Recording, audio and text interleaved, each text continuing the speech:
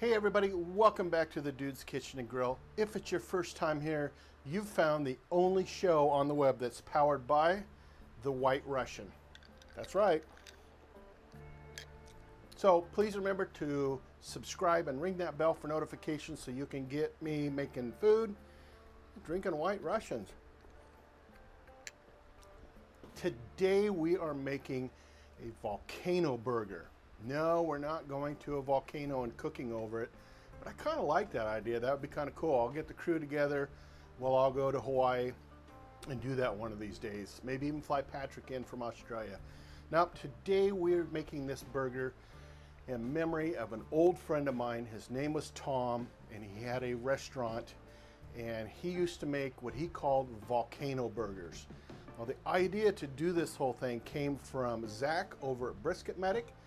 He did a video recently that reminded me very much of how Tom did his. I'm going to leave a link down below to Zach from Brisket Medic. He's got a great channel. All right, today we are just starting with pre-made burgers. The reason why I'm going with pre-made burgers is because once we're done on the Cuisinart 360 cooking these things, I want them to all be the same size. So let's just start putting them on the Cuisinart. And yes, I will wash my hands when we're done. Just put the burgers down.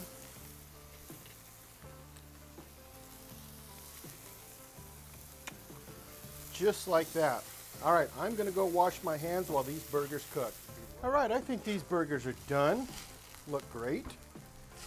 Remove them. And then we're just gonna let them cool off for a little bit, because we still have to manhandle these things.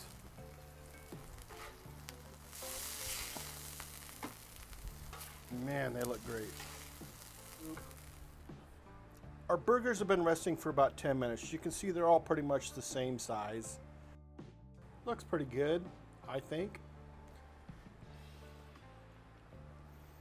So I got some flour right here. I'm just going to put in more of the Uncle Steve's Smoke Bomb into the flour. Whisk it in there real well. Perfect. That's just extra flavor. I'm going to take some eggs. And I'm going to take, I think, about 4 eggs.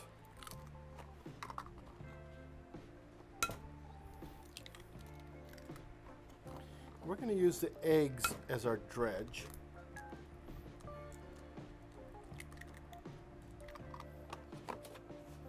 Give them a good whisk.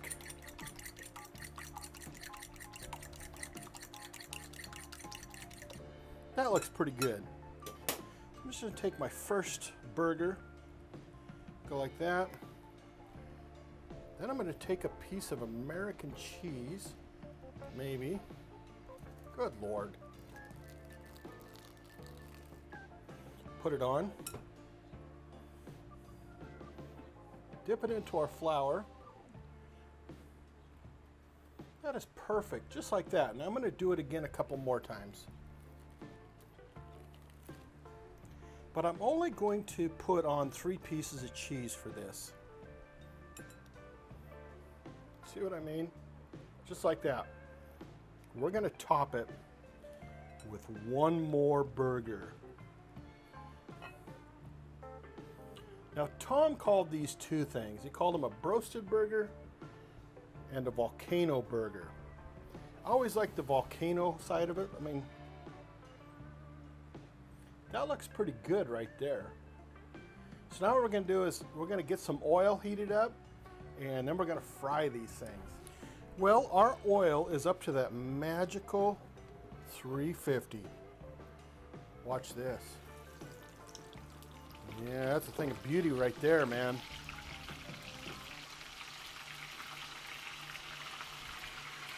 Cook away, baby, cook away.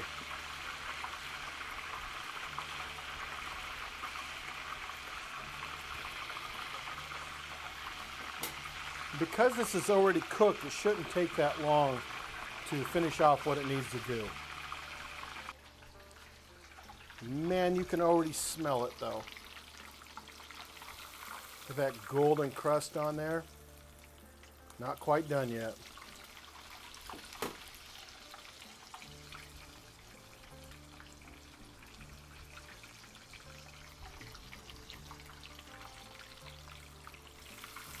That's the thing of beauty right there. I'm gonna take it out for just a moment. I'm gonna flip this bad boy.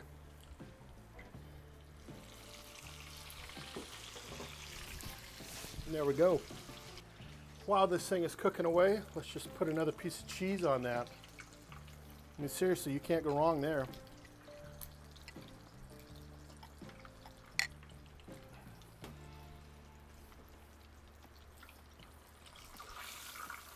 Nice. Heck yeah. I think this thing's done. It's only been in for about 2 minutes. I think it's done though. So I'm just going to take it off, let it cool off for a moment, and then I think it's time to plate it. Our burgers have had time to cool off. I'm just going to put a little mayo on a brioche bun, some mustard, put our burger down. Now, no burger is complete without pickles, some onions,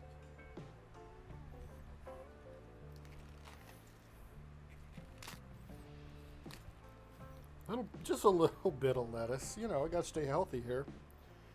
And some tomatoes. You know, I'm looking at this thing going, man, that brings back memories. That was Tom's Burger right there. I was 20 years old and eating one of these every other day. But, you know, I had the metabolism to do it. Look at that thing.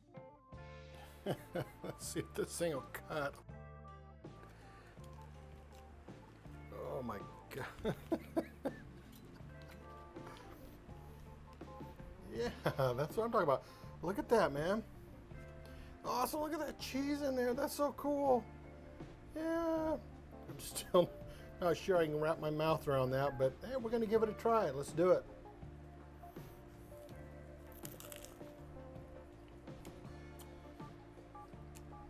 Yeah. Very reminiscent of what Tom did.